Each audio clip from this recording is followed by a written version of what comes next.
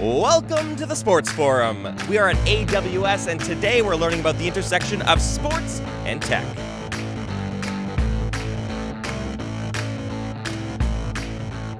We're with Julie Souza. What is your role with AWS? I lead our global sports strategy here at AWS. Sounds very exciting. Today, we've got to see some of the great ways that tech and sports are meeting up. I know sports are so sacred to so many people, so change always sounds scary, but there's been some great successes with introducing some AWS tools into sports and leagues around the world. Yes, change can be scary, but it can also be very exciting, right? And we are finding the excitement is definitely there across sports. Lots of really cool things with analytics. So player health and safety with the NFL, coming off a season with the lowest concussion rate on record with the NFL due to a lot of the improvements they've been able to implement as a result of being able to detect players who are at risk of injury and mitigate those, changing the rules, and equipment changes there too. And then you and I had talked about F1. We both love this story, right? All of the data that's being captured off the cars, and to give you a sense of the volume, it's 1.1 million points of data per second.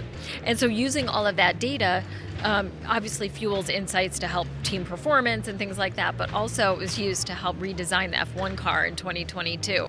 With Bundesliga specifically, we've got a really cool demo showing how the fan experience can be catered to the fans' individual tastes. Can you describe that? So this is really interesting. Again, it's taking the data out of and then creating custom commentary. And you can do that in a different language, but then also a different tone, right? So they had one, they used to call it Bro, but I think they're calling it Gen Alpha over there right now. But then they also have one Poetic. Yes. So you could have a very, waxing poetic about the goal that was just scored sort of tone in the commentary, or it could be a very like, dude, that was a sick shot, right? It's really meeting fans where they are and making them feel like even more connected to the sport they love.